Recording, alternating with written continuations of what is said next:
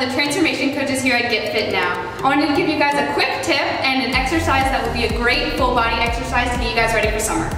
So you're gonna start with your arms straight down and your feet shoulder width apart. Squat down, make sure you exhale up, pop it up, and then squat again to get that momentum up and over the head. And then bring it down, squat down, pop it up, and then up over the head.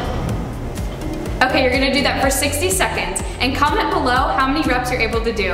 And if you're wanting to get in a session with me, email support@getfitnowpt.com and we'll get you set up.